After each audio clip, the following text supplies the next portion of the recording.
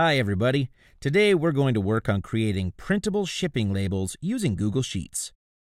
Now normally, this can be quite a time-consuming task, so I've set up a spreadsheet here where I've included all of the important information for creating address labels, and I'm going to show you a much shorter way to create printable labels.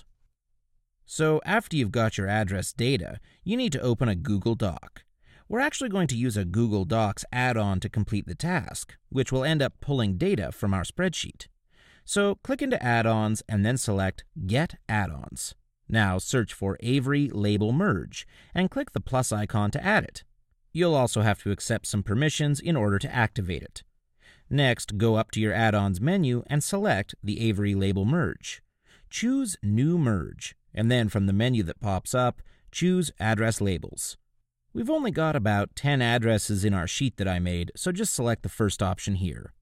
Now from this menu, we need to select the spreadsheet where we created our list of addresses.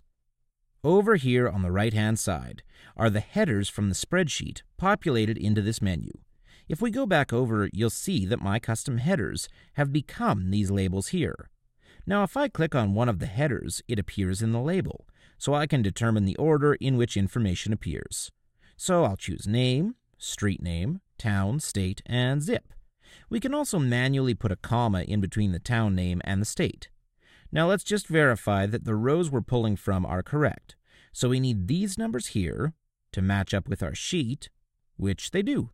Next, click on Merge, and then click on Open to view the new document that includes all the printable shipping labels. We print this sheet out, cut them out, and we've got all of our address labels quickly and easily. This takes a fraction of the time that making address labels manually, one by one, could take, and becomes even more helpful when you start dealing with large-scale mailings, much bigger than our example here today. Thanks so much for watching this video. I hope you found it helpful, and if you have any questions, please just leave them in the comments section below. Have a great day.